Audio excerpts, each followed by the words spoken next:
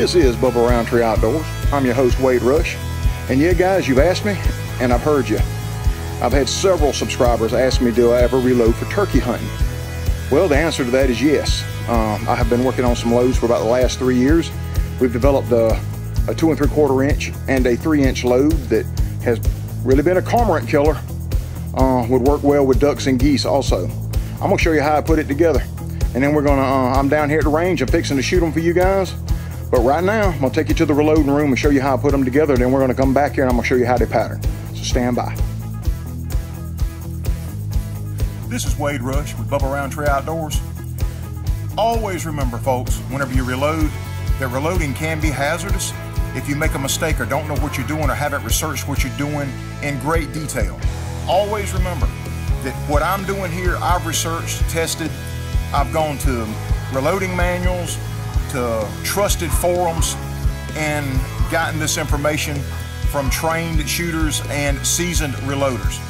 So remember, you reload at your own risk. What I do here is not reload data. This is just what works for me. I appreciate it, guys. Enjoy the reload segment. Okay, guys, it's almost turkey time. And yeah, I had gotten, hang on, having to lean down way too far. There we go. A lot of inquiries about did I do any reloading for turkey hunting. Well, the answer to that is yes. Over the last 3 or so years, I've done quite a good bit using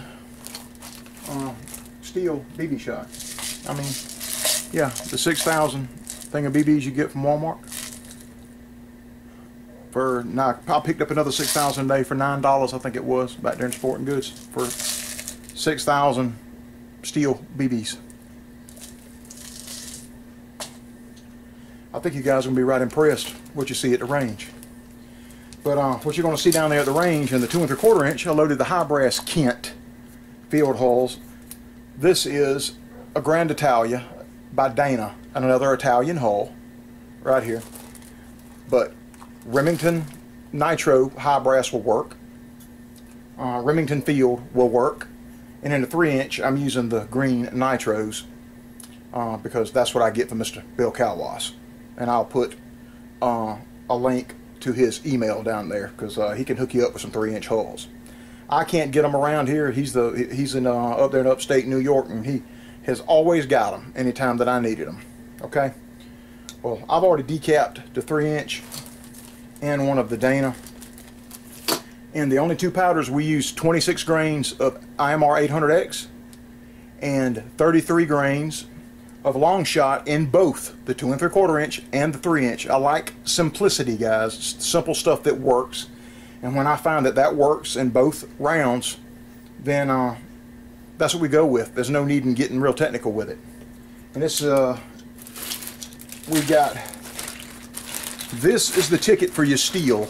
These multi-metal wads from Ballistic Products. This is the 2 3/4 inch. I have them both in 2 3/4 and 3-inch. And they are the split wad. You see the split on them right there, guys. Let's go ahead and put together this 2 3/4 inch mag. Okay. All right, Moose. Boy, I have been busy with this stuff this week. Got my bench is a mess. All right. We're going to drop 33 grains of long shot. Then take this multi-metal wad, 2 3/4 inch multi-metal wad, get it worked in here like that. Make sure you tamp it down to powder good. Okay. Now get our Walmart BBs, and all you see where with the light there, can you see the wad comes right to the top of the crimp right there? You want to just fill the wad up. You don't want to overfill the wad. You want to fill the wad up so it'll keep that steel encased in the wad.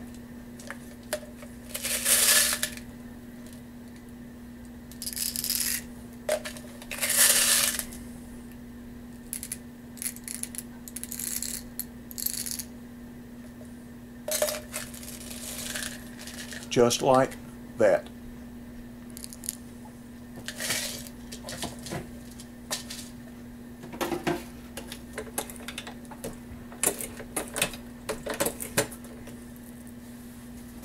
Beautiful. And then I just write what it is, write BB on here and the powder charge, so that I know what it is. Whenever I'm loading BB, these are the only wads that I use whenever I'm loading turkey or duck or geese loads. Then I know that's the wads that I'm using, are the multi-metal. All right, let's put together a 3-inch. I've already decapped it.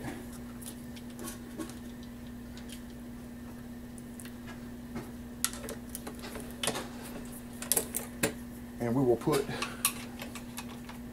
26 grains of IMR 800X, and we'll get a 3-inch.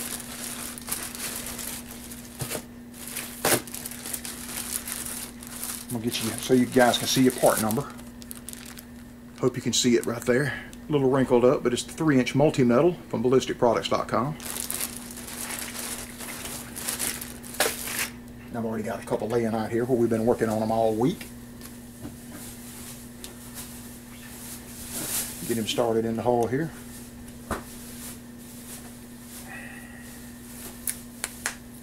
Down on the powder, and now just fill the wad up with BB shot. See why I had to go to Walmart today and get some more BBs. I'm about to run out.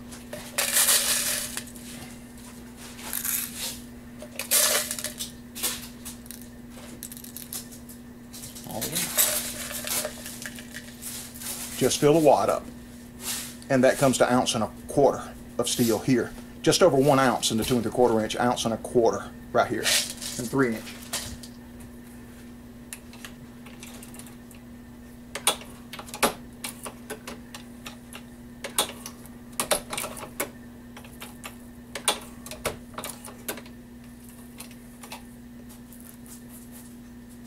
There you go, guys. Beautiful round. All right, let's go back to the range and see how they shoot. We are shooting the twin Stoeger M3000s.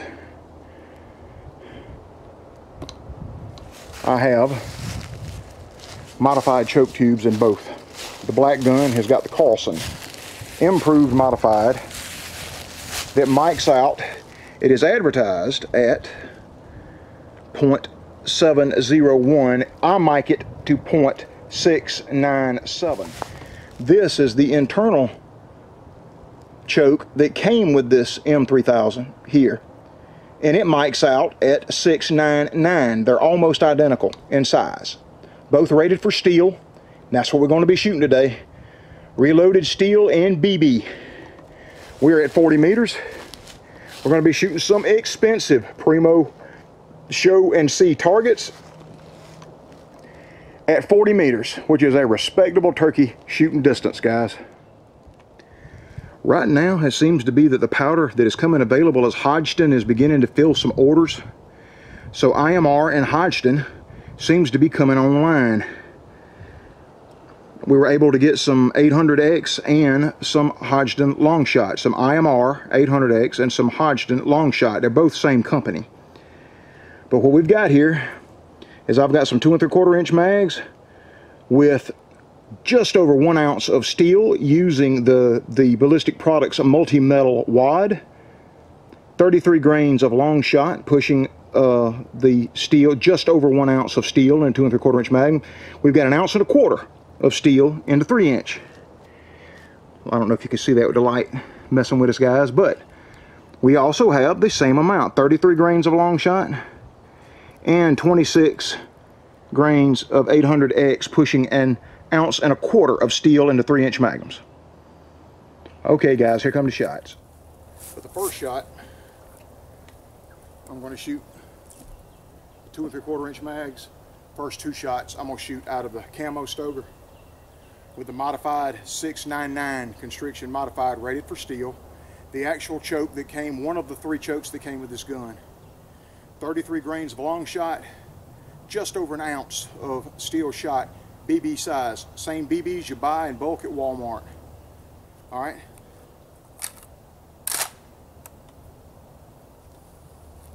And we are at 40 meters, which is a pretty respectable distance for turkeys.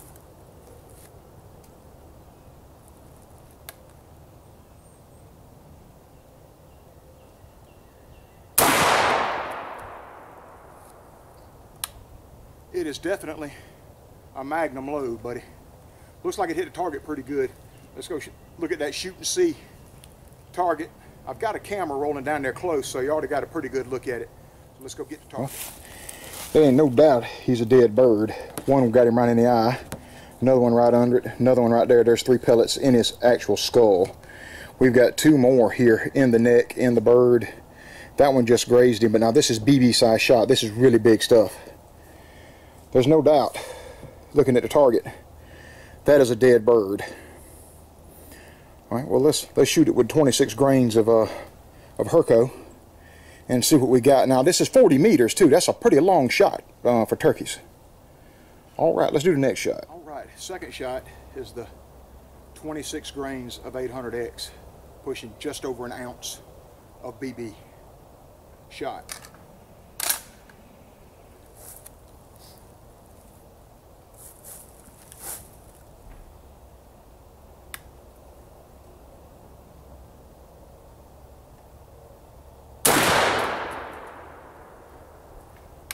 That one, you can tell the difference in the two.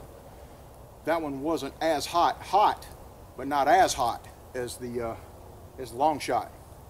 Let's go get the target. Wow, look at the pellets in this target here.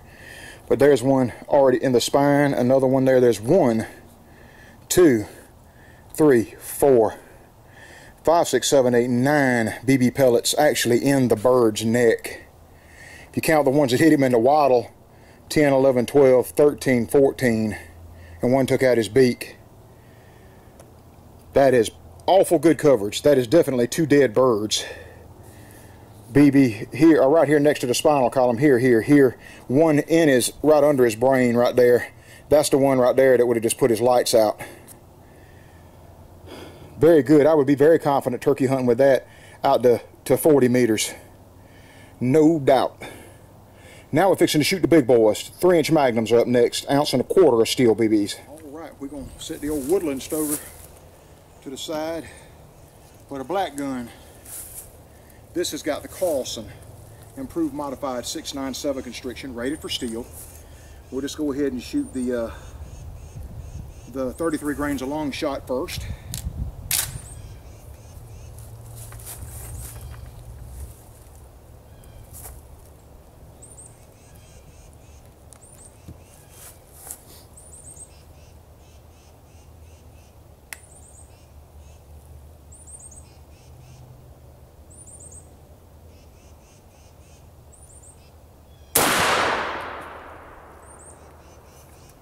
Yes, sir. That was the smackaroo right there. Well, we have another dead bird. 2 right there in the brain pan. 1, 2, 3. Right next to the neck. 3, 4. Another one right there in the spine. 2 more in the neck here. Still, definitely a dead bird. We've got 3 shots, 3 dead birds. Really good coverage here too, guys. I'm really tickled with that. All right, let's shoot the last one. Last shot is 26 grains of 800X, pushing an ounce and a quarter of steel. 3-inch magnum with the Carlson improved modified 697 constriction. Hopefully we'll have 4 dead turkeys for 4 shots.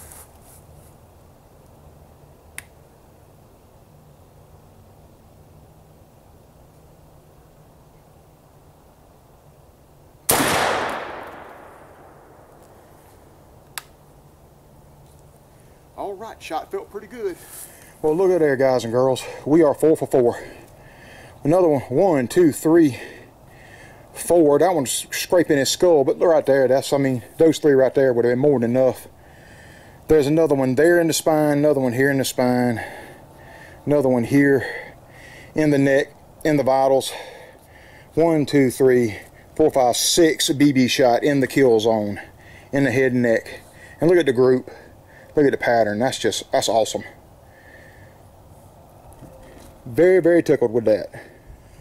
Okay, guys. Well, I hope that helps you out. That was a fantastic test. I was really tickled with that. 4 shots, 4 definitely dead toms there, guys. So, Some of you guys are already starting. Ours opens up in April. Turkey season is right around the corner, or let me get out of the shadow. Right around the corner, or already getting started, guys. So good luck this turkey season. This is Wade Rush, Bubba Rountree Outdoors. Until next time, bye-bye.